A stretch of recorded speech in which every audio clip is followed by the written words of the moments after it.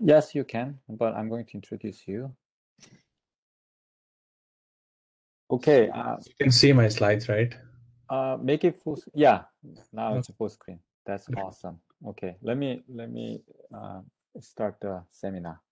Okay, welcome to the DDPS seminar, everyone. Before we introduce our invited speaker, let's go over some rules and logistics as usual. First of all, please mute yourself during the talk unless you have questions. If you do have questions, clarification questions, you're welcome to unmute yourself and ask those questions. Otherwise, please use chat room to post your questions so that we can address them in Q&A session at the end. Second, today's DDPS seminar is open to external audiences, and therefore no classified discussion is allowed. Of course, please, so watch out for that. And finally, the talk today will be recorded and uploaded in our YouTube channel. So that's about it. Now let me introduce our speaker today. It is an honor to host Professor Harbir Antil, who is a professor in Department of Mathematical Sciences and founder and director of Center for Mathematics and Artificial Intelligence at George Mason University. Currently, there are many exciting things going on in the center, so please check that out when you get a chance. He got his PhD in applied mathematics at University of Houston, Texas in 2009. Prior to joining George Mason University, he was a postdoctoral researcher at Rice University. His research interests include algorithm development for PDE constraint optimization, deep learning, artificial intelligence, and dimensional reduction. Okay, today Harbir will present applications of fractional operators from optimal control to machine learning, which is a great interest to us. So please enjoy and expect a wonderful talk from Harbir. Now, without further ado, let me pass the baton to Harbir by asking one random question to make the stage somewhat comfortable for both speakers and audiences. Today's random question is, what is the most beautiful place you ever visited or seen? I would say the German Alps. So that's the most prettiest place I've been to. Oh, where is it? I never heard of it. German Alps. So like in south of Munich, you have Alps mountains, right? So that's Okay. beautiful place. Indeed. I totally agree with you. Okay, it's all yours, Javier. Thank you, Jungsu, for this very kind introduction and also inviting me and giving this opportunity. And thanks to the audience also for being part of this session. So as Jungsu mentioned, so today I will discuss some of our work that we've been doing for last I would say three and a half years on fractional operators. This is one of the research topic in our group. We do have several other things, and I'm happy to describe them to you if you're interested.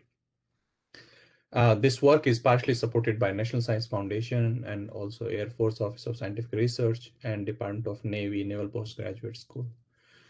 So as Jungsu mentioned earlier, there are a few things that there are several initiatives going on under our Center for Mathematics and Artificial Intelligence. And just to advertise a couple of them, I didn't prepare any slides, but I can just mention to you guys. So we run a weekly colloquium. We are on a little break at the moment during the summer, but there are a couple of activities that we have planned. One is a summer school on June 18th on risk-averse PD constraint optimization. And then we are also doing an event together with several industries and national labs on June 25th. If you're interested in attending those are just half a day events each. Please let me know. All right, so let's continue. So I'm going to start with some of the applications of fractional order operators before I get into more mathematical details. So why do we care about these operators? Let me start by discussing the more classical application. One application that many people care about is the so-called image denoising problem. So the issue is that you're given a noisy image F and you want to do a reconstruction U, and you want to get rid of the noise. And you do that by using the so-called total variation regularization. So here I wrote it formally as the L1 norm of the gradient of U, but this should be understood in the so-called distribution sense. You could, if you are allowed to, formally at least, you can write the Euler-Lagrange equations corresponding to this problem, and you observe that you get a non-linear partial differential equation, and which can be degenerate. Still, people are writing papers in this to solve this problem, even though a model was introduced by Rudin, Osher, and Fatami in 1992. And the issue is this problem is still quite challenging from a numerical point of view. A few years ago, in 2017, around 3.5 years ago, together with my collaborator Soren Bartels from University of Freiburg in Germany, we replaced this total variation semi-norm by this object, delta S over 2, where this S will be my fractional exponent. I will assume that S is between 0 and 1. And now let's look at this minimization problem. If I take the variation with respect to U and I write the Euler-Lagrange equation, we get a linear PDE.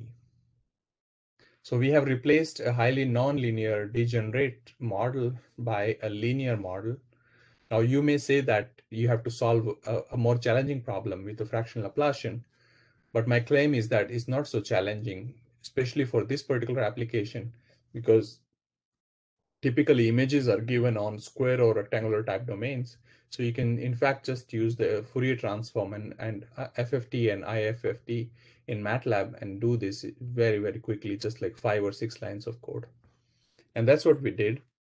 So if you start with a noisy image F, this is the original image. I added some noise to that. If you start with noisy image like this, and if you solve this equation with an exponent, I think in this example was like 0.4, we get a recovery like this, and the one on the right is the recovery using total variation approach, where we even optimize over this regularization parameter alpha over there. And it takes a while actually to solve this problem. On the other hand, this one was extremely quick, like 0.01 second or something like that. So, and we can still preserve these sharp features. So for example, the collar is not being smoothed out. So what it's telling us that the fractional operators are imposing less smoothness compared to the classical operator. In fact, they are good in capturing this sharp transition across interfaces. Now, still have to identify the exponent S and the regularization parameter alpha. You can do that by creating a bi-level optimization framework, which we recently did in a paper, which I forgot to mention. Actually, I forgot to add a reference here, but it's a paper together with a PhD student of mine, a former PhD student of mine.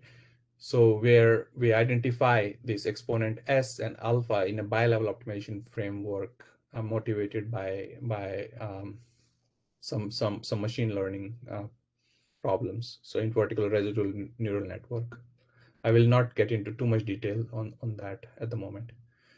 So and then we were a bit more adventurous. So this is working so well, and let's try to see if we can push this further. So what we did was we make this S not a constant anymore, but make it a function of X, spatial variable. And we allow it to touch extreme values of 0 and 1. So if you have jump discontinuities, you want to set as close to 0 as possible, and away from the jump discontinuities, you want to set it close to 1. For example, if you look at such a noisy image, along the jump discontinuities, you will set it to be 0. Then you're just imposing, you're not imposing any smoothness. You just have L2 functions. And in the flat regions, like here, you set it close to 1, then you're enforcing H1 smoothness, and you want to get rid of the noise altogether. So this is a very adaptive model in some sense. we did that, we have a way to even identify this exponent as for this imaging application. And we get such a recovery, the one on the right hand side. So almost a perfect recovery. And the middle one is the recovery that you get using total variation approach, where you notice that the corners are getting rounded a little bit, and that's an artifact for using total variation approach. It's known in the literature. So we are seeing that this approach of fractional operators is working reasonably well for data science type problems, and this work in particular is published in Siam Journal of Math Analysis. It required developing several new analysis tools. We have further extended this use of non-local operators to the so-called fractional diffusion maps. And so you're given a cloud of data and you're trying to fit a manifold through the data. So instead of using the usual heat kernel that people use in diffusion maps, we work with these non-local kernels, because fractional Laplacian is a non-local operator. And that allows us to, in fact, see some interesting features. This work is just got accepted in Applied Computational and Harmonic Analysis journal. I'd be happy to discuss more details if you're interested. So these are the applications from data science point of view of using these fractional operators or non-local operators. Now let's go to the physics. So here, together with a couple of guys from Sendia Labs, Bart van Blumen Wanders, who works in optimization, and also Chet Weiss, who's a geophysicist, we looked at a problem of so-called magnetolorics, which is inferring the electrical conductivity in the Earth from surface measurements. And typically, one starts with the 3D Maxwell's equations and derive Helmholtz equation and solve those equations to capture the behavior of this problem, or to capture physics. What we did was we started with the 3D Maxwell's equations, and we used a different constitutive relationship, and we arrive at the so-called fractional Helmholtz equation. So if you know Helmholtz equation, instead of standard Laplacian, you have this Laplacian to the power s, minus Laplacian to the power s. And then we were wondering if this model really correspond to some real geophysics application. And we implemented, we did the simulations. And so here I'm plotting the so-called apparent resistivity versus frequency. I mean, this is not so important. What's interesting is to look at these curves. It's well known that for classical case with the standard Laplacian, you get a curve like this, the flat curve. With the different fractional exponents, we saw this bell-shaped curves. And then we were wondering if this really corresponds to a realistic data. And we did find a realistic data. So apparently there are these magnetoloric stations all over the United States. We looked at the open source data from this station located in the state of Kansas, and qualitatively, our numerical results matches almost perfectly with the numeric with the experimental results actually. So that's an application from the physics side. So I mean, more recently, we have looked at more challenging problems. So one is the so-called fractional harmonic maps. This is this problem is very well known and widely used in physics, in particular in ferromagnetism, where you're trying to minimize, so in the classical case, you'll minimize the Dirichlet energy, gradient of U square, subject to some constraints that you want to stay on the surface of the sphere. That is, you impose the unit length constraints. It's used, this idea is used in ferromagnetism, in modeling of liquid crystals, in describing inextensible rods and unshearable plates, in continuum mechanics, and in quantum mechanics to capture spin dynamics. So what we did was we replaced the gradient of U square by fractional Laplacian. So we get a different energy now. And it makes sense because what you're really interested in these problems is capture singularity, and I will describe that in a second. So one way to solve this problem is using the so-called gradient flow. So you look at the energy and you look at the dynamics applied to that energy, or sort of gradient descent method, And notice that this is a highly nonlinear partial differential equation, because this Lagrange multiplier lambda, which corresponds to this equality constraint, depends nonlinearly on u. In the classical case, you can show that lambda is like gradient of the L1 little L1 norm of gradient of u. And this is what I was saying, that you have a non-local. These problems have singularity. So if you start with some boundary conditions, or in this case exterior conditions of x or mod x, typically you're supposed to develop a singularity in the middle of the domain. And that's what happens with an exponent which is 0.4, fractional exponent 0.4. We see a point singularity. So this is known as the point defect. If you take smaller values of s, then you see some more non-local defect where singularities are more dispersed. And it turned out, if you refine your finite element mesh sufficiently enough, this will actually disappear, and it will converge to a point as well. At least that's what it seems to be happening when we refine the mesh. But the point is, in the classical model, you have a Laplacian here, and you are enforcing H1 regularity on solutions, but you still want to capture these defects, which can be challenging, especially the defects which are the so-called line defects. But this fractional model, you're enforcing less smoothness, so they are more tailored to capture such singularities compared to the classical models. A direct application of this model is this quantum spin chains. And in fact, you start with your Hamiltonian in a quantum system, and then if you write a continuum limit, you do arrive at this fractional differential equation. It's a nonlinear equation. The discrete model was derived by these guys, Haldane and Shastri, in their 88 paper, and it's used quite a lot in practice. And it turned out that this model also falls in the category of the theory that we developed for the previous problem. And this is the paper that we recently submitted. So I will not bore you further with more experiments here. I just wanted to say that we have applications of these operators, this fractional Laplacian, for example. That's the one I have discussed so far. With the constant exponent or a variable exponent, it has applications in data science, also in physics. We saw from physics point of view applications in geophysics. And now I have shown you some applications related to quantum spin chains and also fractional harmonic maps. So now let's try to define this operator. How do you define a fractional Laplacian? One way to define is relatively straightforward. You look at the eigenfunctions and eigenvalues for standard Laplacian with zero boundary conditions. And then, as we do typically in finite dimensions, if you're trying to compute the powers of a positive definite matrix, you compute the eigen decomposition and you raise the eigenvalues to that power. And that's what we do. To define the fractional Laplacian, you just raise the eigenvalues to the power s. That's one way to define. This is what I'm going to call the Dirichlet fractional Laplacian, or the spectral fractional Laplacian. The other definition is the so-called integral fractional Laplacian, where if you want to evaluate this object applied to u at a point x, you need to integrate the function over the entire Rn.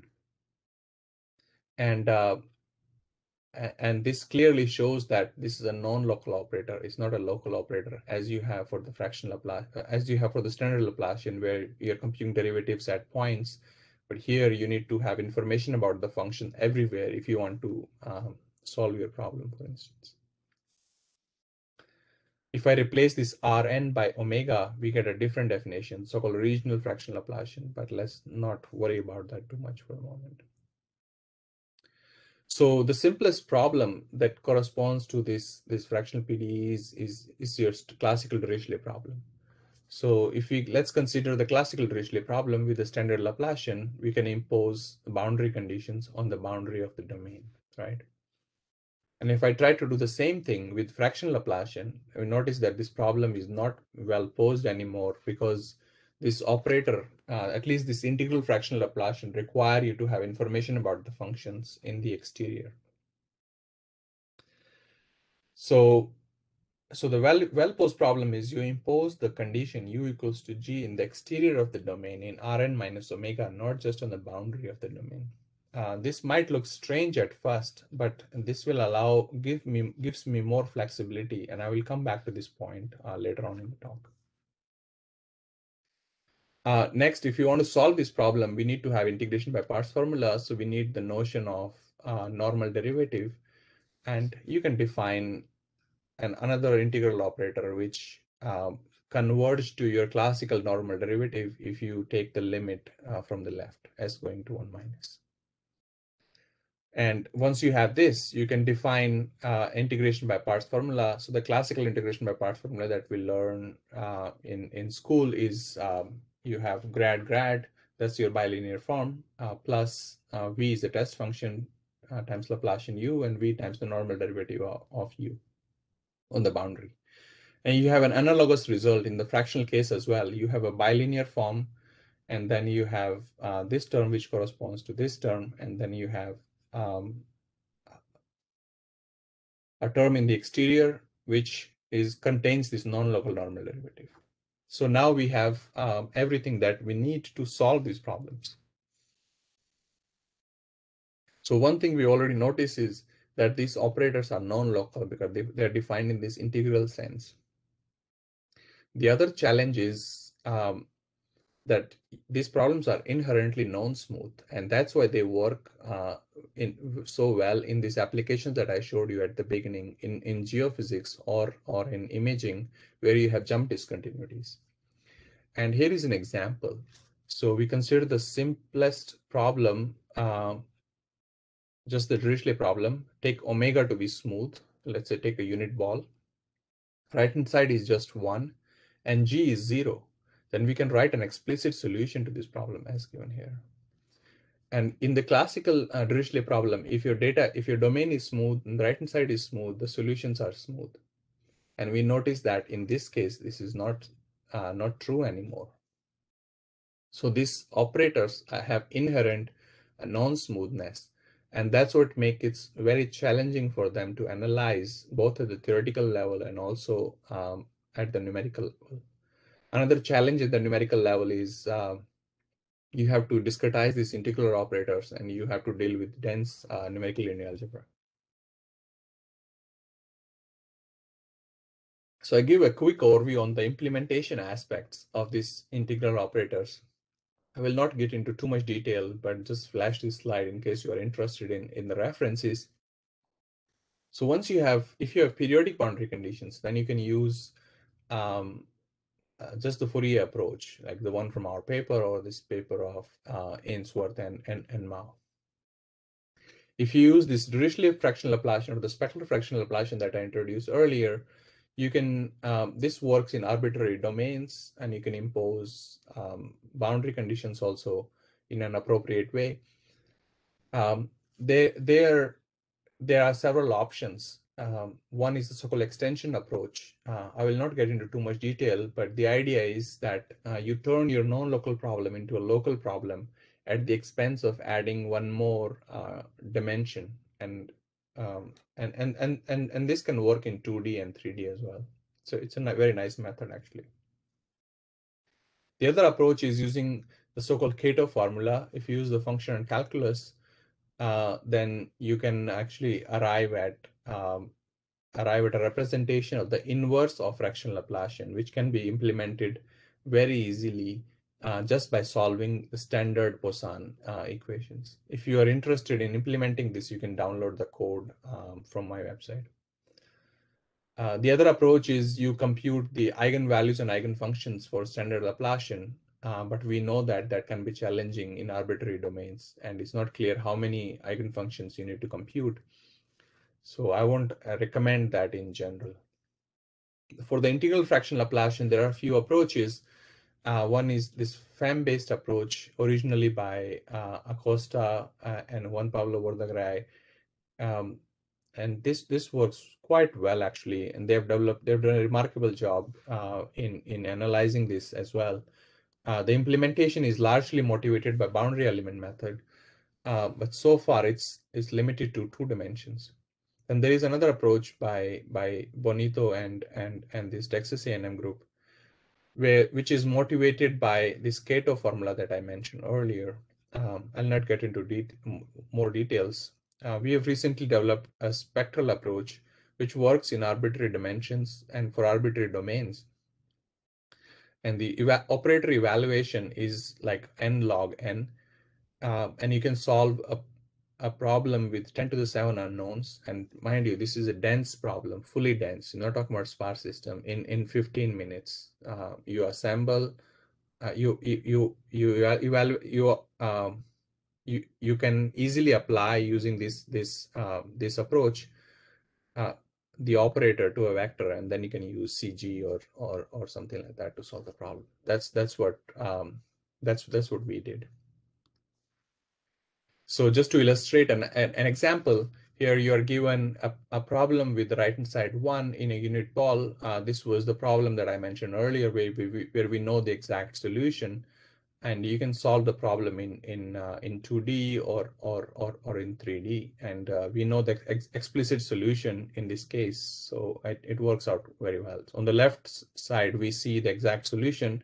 On the right-hand side is the application of the operator onto the discrete solution, and we should get 1 as expected. So these were some implementation aspects. So far, what we have discussed is I started with several applications of fractional operators, and then we discuss how do you define these operators, and I give a quick overview on how to implement this. So what are the approaches that are available to you? We are quite interested in optimal control problems or PD constraint optimization problems in our group, and so what is the PD constraint optimization problem? One typical example is you're trying to match some data, let's say U sub D, with U, which solves, in this case, a semi-linear PDE, let's say, where there is a non-linearity coming in PDE because of F. And you're trying to achieve your goal with the help of an unknown control variable C. So your optimization variables are U and Z, and it turned out it's not quite straightforward to use the classical techniques to solve these problems. I will only say that for the moment. And I also want to emphasize that the control here is on the right-hand side. And if you want to know more details on this problem, I recommend these 2 papers. Now comes the so-called new notion of control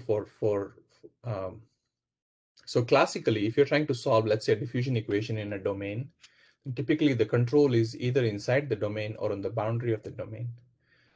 Now, but with these fractional operators, since as I mentioned at the beginning of the talk, that you need to have information about the function everywhere. So this this provides you flexibility to introduce a new notion of control, and that's what we did, where you can have a control not only on the boundary or inside, but you can have a control far away. So you can do a control from far away, and that's what we call the exterior control. So this is a new notion of control that we were able to introduce by using these operators. There are a lot of technicalities involved, which you can find in these publications. So far, these problems that I just discussed, these control problems, the control is either either inside the domain or in the exterior, which is this new notion of control that we introduced. But in reality, you also have a different class of problems where you may have some bounds on the solution to the PDE, which is what we call the state constraint problems. And these problems are very, very delicate. One challenge is that if you look at such a constraint, then your adjoint equation has measure on the right hand side. So you need to analyze problems with measures on the right hand side. it becomes quite challenging to design, not only analysis from the analysis point of view, but also it becomes challenging to design algorithms to solve these type of problems. So we have looked at that, and we have an algorithm based on a Morio-Ishida regularization in recent couple of papers that you can find here. And all the examples that I showed you so far, we assumed that the fractional exponent was given to us, right? So, but that's not the case in reality.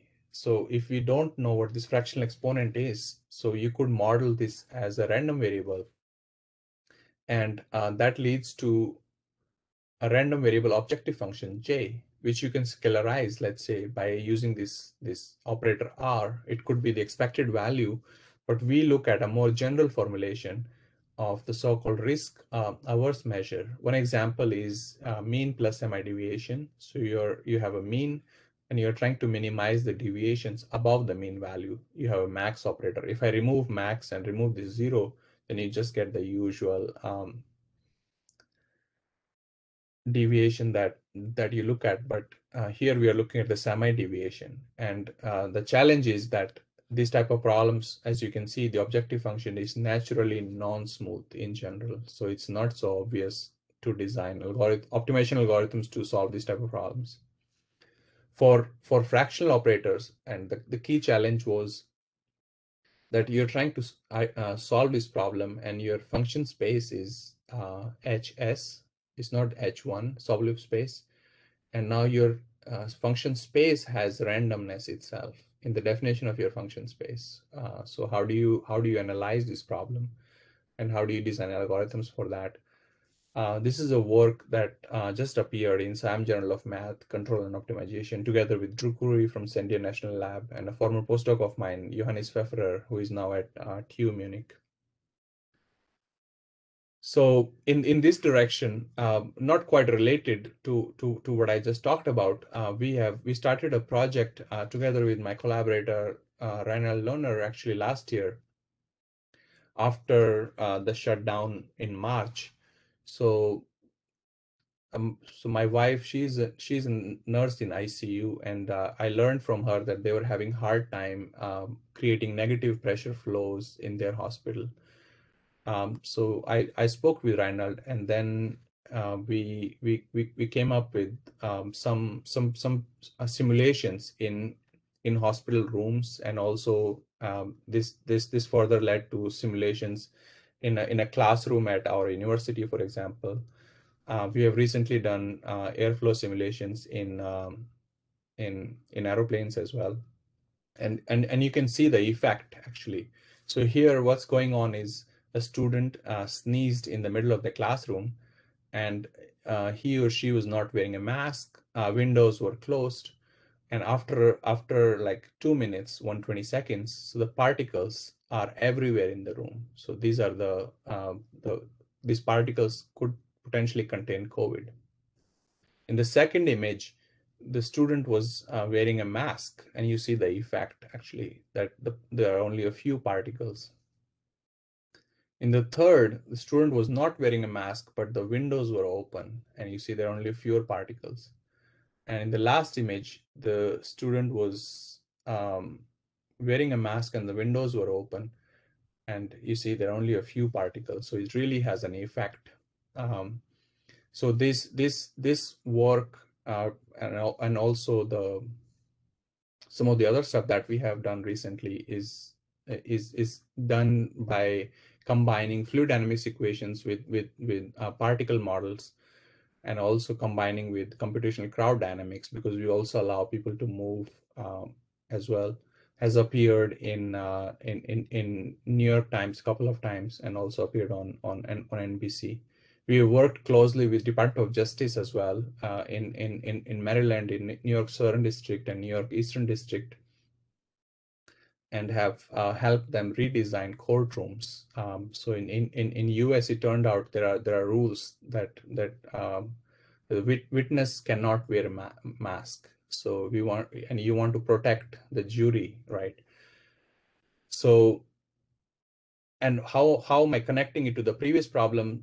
that these problems that we've looked at, they contain a lot of uncertainty. So they have PDEs under uncertainty. And I included this slide just to make people aware that there are a lot of interesting questions out there when it comes to optimization problems with PDEs that contain uncertainty. It's not quite related to the subject that I'm discussing today. Okay, so from coming back to the fractional operators, we looked at some other things in this direction as well. We designed multi-grid algorithms to solve these type of optimal control problems. We looked at more sophisticated PDEs, let's say with P-Laplacian, and how do you analyze those problems and design algorithms to solve them. We've also looked at the so-called quasi-variational inequalities. So if you know your classical obstacle problem, that's your typical variational inequality, where you have, let's say, you don't want your solution to cross a certain threshold. But the quasi-variation inequality is more challenging because your obstacle can change with solution as well. We have some recent results in this direction, in particular a new paper in SIAM math analysis. We also developed some reduced basis approaches to solve these PDEs that I mentioned earlier more efficiently. Okay, so I mean, at the beginning of the talk, I mentioned this minimization problem, which was the image denoising problem. But here I'm looking at a more generic problem where I've introduced this operator K.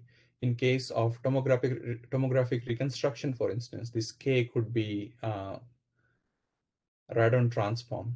And here the goal is to identify the exponent S and the regularization parameter alpha. And we did that together with Wendy D from Argonne National Lab and my former student Ratna Khatri. This work is published in Inverse Problems. And we design so basically a bi-level optimization sort of neural network to solve this problem. Unfortunately, given the time constraint, I'm going to skip this part and get to the next part of the talk. Which is related to deep neural networks and relations to these fractional operators. And it's basically a new type of fractional operator. So I know many of you guys are interested in this type of problems. I know Yongsoo is interested in this problem in particular. So you are given a forward problem, let's say a parameterized PDE, where C is your parameter. For simplicity, let's consider F a discrete, nonlinear parameterized PDE operator. C is the parameter, and and let's say you are interested in this parameter to solution map. So you want to solve this problem over and over for different parameters. And we know that it can be quite challenging, especially if you have to solve this many times. And if you are working with a finite element space, which is large. So how do you proceed? You want to generate a surrogate, right? One approach is you use reduced basis method, or you use POD approach, or you use the discrete empirical interpolation method. But then there are other approaches like pins, for example, or there are other type of approaches like which are more popular in classification rather than PDEs. For instance, residual neural network, or we have introduced this so-called fractional deep neural network, which I will describe shortly. So the goal here is to extend this work that we did earlier and apply and solve this type of parameterized PDEs efficiently. So what is this fractional deep neural network? So let's go back to the basics. So you want to study this map from parameter to the PDE solution. So what do you need to have a supervised learning framework? You need a set of parameters, let's say C1 to CNS, and corresponding solution vectors. I mean, you need this data anyways if you want to do POD, for instance, as well, or what I call proper orthogonal decomposition. Now, what is the idea? The idea is you create a residual neural network as written here. You have L number of layers, and you use this FL. You use the composition of all these functions to come up with a surrogate, which you call U hat C. So if you can find this representation, then you don't need to go back and solve any PDE anymore, right? So you can just evaluate this U hat for any parameter C, and you're done. No more PDE evaluation needed. So you've really replaced that PDE by this surrogate. There are a couple of questions. How good is this U hat approximate U? We do have partial results in our paper, which are based on this paper of Siegel and Jinchao Xu from Penn State.